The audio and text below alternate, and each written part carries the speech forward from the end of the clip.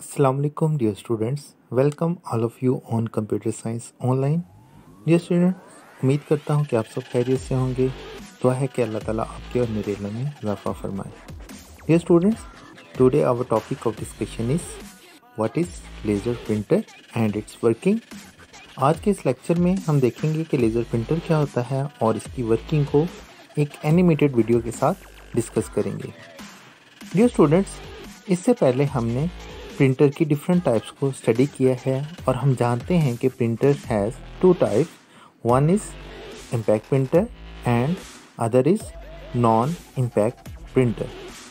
Dear students, impact printer is a type of printer in which hammer-like force is used to print character, graphics and image on a paper.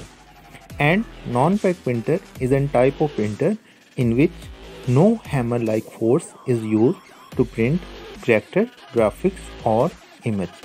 Dear students, impact और non-impact printer के difference को study करने के बाद हम जानते हैं कि जो लेज़र प्रिंटर है वो नॉन इम्पैक्ट प्रिंटर है। अब हम लेज़र प्रिंटर की वर्किंग को एक एनिमेटेड वीडियो के साथ समझने की कोशिश करते हैं कि लेज़र प्रिंटर कैसे वर्क करता है।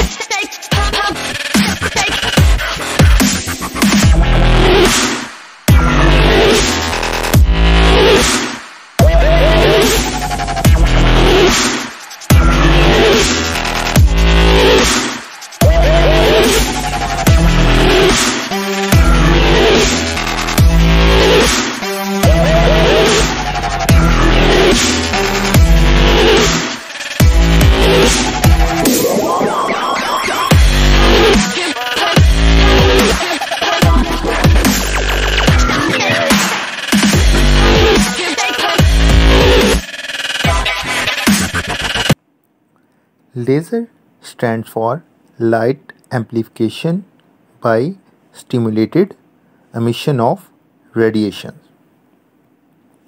Laser printer is a non-impact printer in which no hammer-like force is used to print character, graphics and symbols.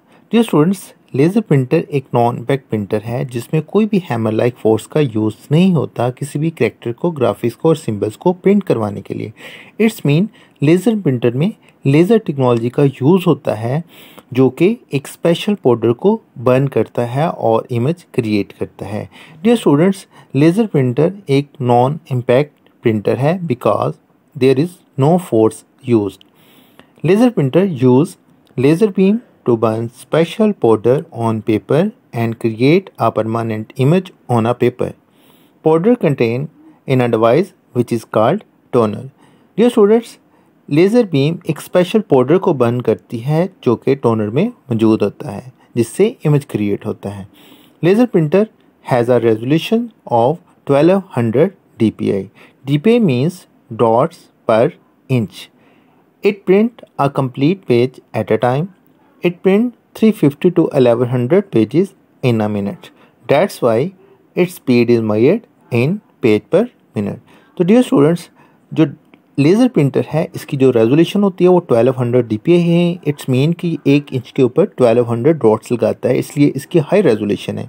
जो इसकी स्पीड है ये 350 टू 1100 पेजेस पर मिनट है, इसलिए हम इसको पेज प्रिंटर भी कहते हैं क्योंकि ये हाई स्पीड प्रिंटर है जो कि 350 से 1100 पेजेस को 1 मिनट में प्रिंट करवाता है।